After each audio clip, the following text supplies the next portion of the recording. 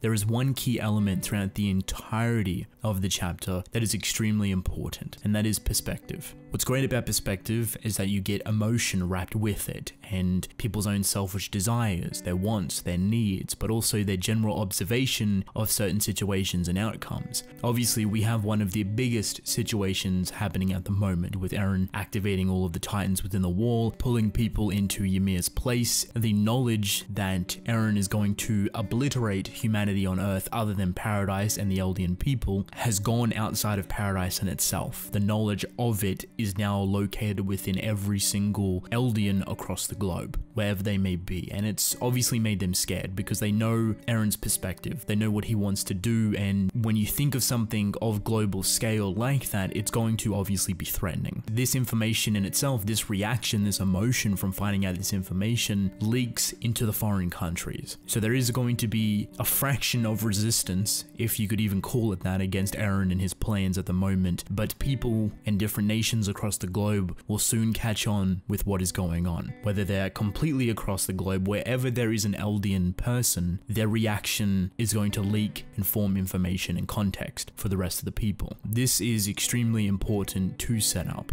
as the quote-unquote resistance or the eyes on Eren are starting to turn on to him. Because at the moment, the only people that realistically have their eyes on Eren are the people that are obviously surrounding him, the people within Paradise. However, Marley will soon follow suit, and then the rest of the world. Everyone is going to have their eyes on Eren and either see his plan follow through, or, on the other hand, see him fall to his demise. Eren playing such a pivotal and global threat to the rest of the world, but even his own people, Eren is playing a much bigger role here. Not to say that his potential fall and his demise from his own people could warrant some sort of peace or some sort of agreement, some sort of treaty with all other nations paying attention to Eren and watching his own people take him out. It's not to say that that action of taking him out could cause that potential possibility of a treaty or warrant good faith, but it is a stepping stone in potentially a different direction, a direction that is unknown to us and the future of Eldians specifically. I still hold the belief that Eren destroying the entirety of the Earth is detrimental to his own people. His emotion and somewhat of his actions are justifiable, but the mass genocide is completely stretched out. His emotion behind it, his feeling, everything is for his people, to stop this hatred, this cycle of tragedy, this endless segregation of his own people. He wants it gone, and the limits that he has been pushed to make him have no other opportunities. There is no other way for this to work out the way he wants it to. He wants this hatred to be gone, not for himself, but for his people. However, there is options that are completely unknown to Eren that are slowly starting to bubble, and this is where perspective starts to play a massive key in formulating a potential response to Eren's actions. Whether that be a new formed resistance, whether that be a new form of defense, or even a different outcome other than obliterating humanity on Earth as we know it. Like I said before, with perspective comes emotion. One of the central focuses of this chapter is Gabby, and I've always personally enjoyed Gabby. I think she's an incredibly great character that shows the other perspective of children from Marley. Someone that has been raised and manipulated to become a child warrior, to hate devils, to then being thrown into Paradise, being thrown into a family of Eldian people, and really pulling her out of the comfort. You've seen her trials and tribulation in itself. You've seen her grow, you've seen her understand people, you've seen her mature way past her age, per se break out of those shackles that Marley created for her. Those shackles of hatred, those shackles of racism, and she herself is slowly starting to understand things more and more. The utmost beautiful paralleling for her character with not only Eren but Sasha is incredible. She manages to escape with Reiner. Reiner feeds her a bit of information, some very important information regarding the hardening ability on his Titan. When Eren activated the rumbling, the hardening of his Titan fell off, which also means that Annie has awakened, and we do get to see her fallen out of her crystal at the end of the chapter. This is going to be extremely important for what's to come, but also there's another piece of information a little bit later where it kind of leads into a potential idea that could go into taking Eren down, or at least slowing his process to make can figure out a different method, a method of potentially connecting with Eren, a method to communicate with him or persuade him or slow him down, or something along those lines. But Reiner pretty much knocks out. He's extremely exhausted, he's been through a lot, he's taken an abundance of injuries. Falco, who is now in possession of the Jaw Titan, has actually been kidnapped by Connie. And I think this situation is building up into something extremely interesting for Gabby, as Connie is taking Falco back to his mother, who is a Titan, to feed Falco to her so she can ultimately transform back into human. This is where perspective and selfish desires come into play, and this is what Eren is causing among his people. Everyone is so tremendously all over the place that they want their own self-beliefs and their own self-desires to come out on top now. That's how much this situation, and obviously the end of the earth as you know it, has heightened people's anxiety, heightened people's self-preservation, and heightened people's stress, and completely thrown them for a loop.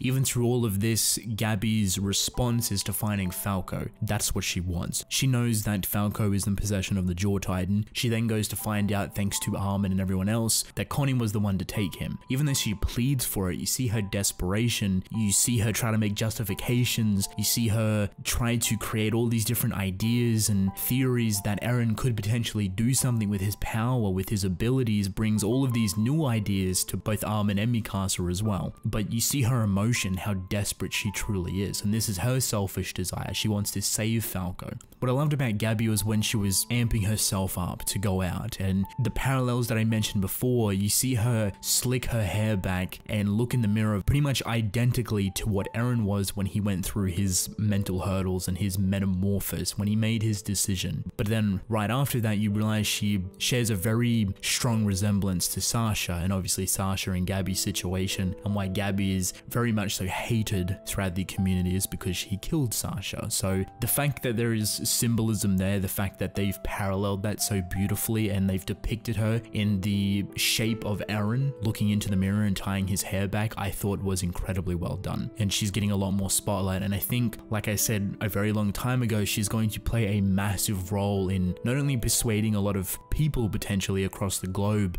but taking down Eren specifically with the help of other people. Throughout all of this, she's grown up quite a bit, and this new self-confidence goes straight into saving the family that took her in, the family that she was so worried about and even treated her poorly, at least in terms of her siblings that didn't really trust her because obviously she was not from there. She kills a Titan that was killing her sister and has this nice reunion with her family, and I think that was a nice touching moment for her. Because of that situation, they go on to talk about everyone has devils inside of them, that everyone is their own devil basically, and I thought that in itself, that concept and her understanding that, and then looking at Eren, looking at everyone else, this is the reality for it, that devils can be created constantly by other people, and that being devilish or being a devil in itself is inside every single person. Their own desires, their own emotions, their own ideologies is what forms into that. We jump back and forth between a lot of people, Armin, Mikasa, Yelena. We've seen Commander Pixies finally go down swinging, which is kind of nice to see him get an ending point for his character. He's been in here for a very long time, so I thought it was nice for Armin and everyone else to put him out of his misery because he was turned into a Titan. But the biggest and most interesting thing about this entirety of a situation is that Eren doesn't necessarily have control over the more smaller Titans, the random Titans that are roaming around. He only seemingly has control over the Wall Titans, which is obviously a pretty big thing. If that was the payoff for it, it's 100% worth it. If he had to let go and couldn't control every single Titan, but he could control the Wall Titans, obviously you'd want to do it. But it shows that there is some sort of a loophole here, is that if he cannot control Titans, the most ironic thing that could potentially happen is Eren being killed by Titans. And I'm going to lead this into an idea when it comes to Annie and her Titan specifically. Armin starts to learn a lot of this information.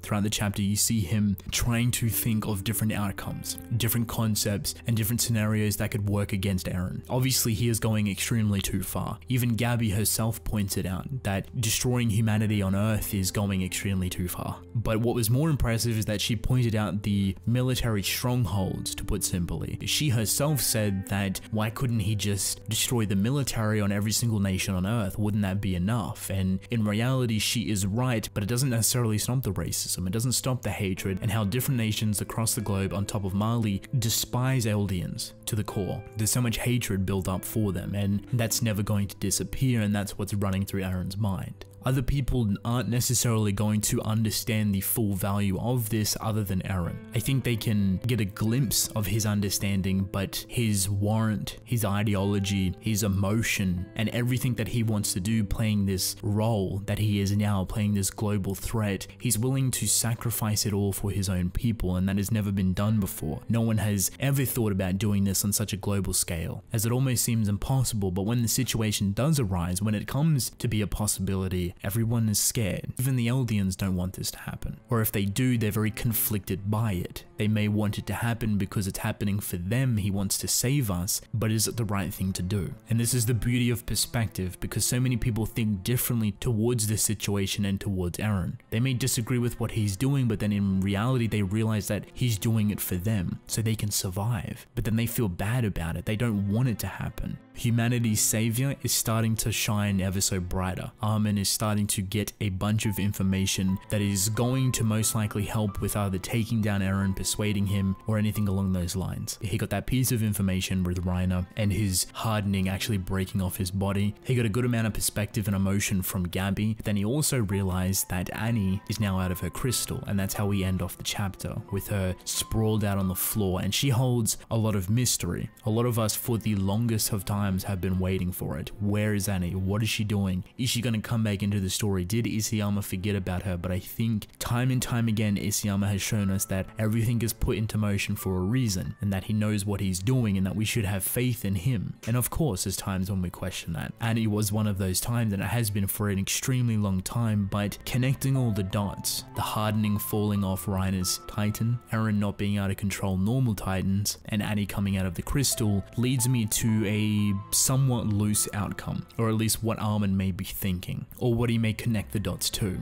I think there's a lot of mysteries that will be explored regarding Annie. Was she herself drawn into the place where Eren and everyone else was? Or was she disconnected from it because of the crystal that surrounded her? That's a question I've been thinking about since the previous chapter. There's a thing that Annie's Titan can do which may lead to some sort of distraction, to say the least. Her Titan can actually call in other Titans. It's very similar to the scream that can control other Titans that Zeke and Eren both possess. However, her scream is a little different. I'm pretty sure every time we've seen her scream and the Titans have come forming in around her Titan, they've actually eaten her Titan, and she actually uses it as a distraction or an escaping method. It's more so a self-destruct scream. She screams, all these Titans come running in and eat her body. This could be a stepping stone into confronting Eren. If she can scream loud enough, and she is potentially the only person that can do that at the moment, or that at least wants to do that, she could connect herself to Eren, scream, call in all of these Titans, and then you have a different situation there. A bit of time where Eren may have to deal with all the Titans surrounding him and eating at his legs. Yes, he could just call in a wall Titan to obliterate them, but that is an opening. And with whatever Armin is thinking in terms of all the information that he's currently getting, this is a possibility that can be used. It's an interesting one, but there's definitely more there for her. Extremely excited to see where Isayama takes her. What information, what knowledge does she know while she's been in the crystal? What newfound things are going to come from that? How is Armin going to connect all of these dots and put a plan in motion? This chapter was incredibly tragic, but beautiful at the exact same time. The amount of emotional response that differs between every single person, their reaction towards Eren, their reaction towards the event and these Titans, they don't know how to feel. Even though they find out that this is for them, Eldians, to survive, their fear,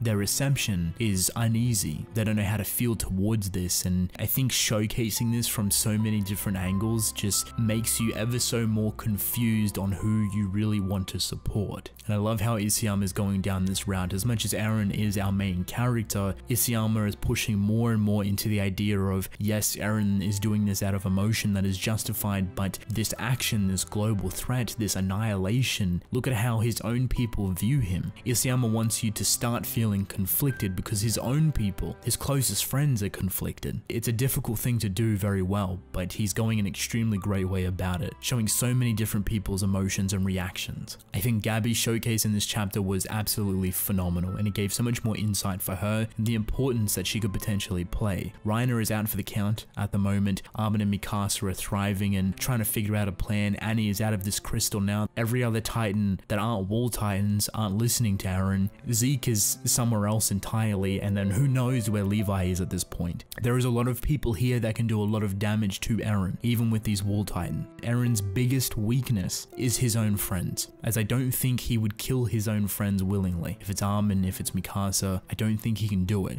That gives them the perfect opportunity to try and persuade him, to try and kill him, to do whatever they need to do to stop him. And that's what we're building towards right now. This chapter was emotional context, and it was extremely needed and beautifully done. So with that being said, that is basically it. Let me know how you felt about the chapter. I'd really love to hear your thoughts. But I'm actually going to end the video off here. I hope you guys enjoyed, and I will see you in the next one. Goodbye.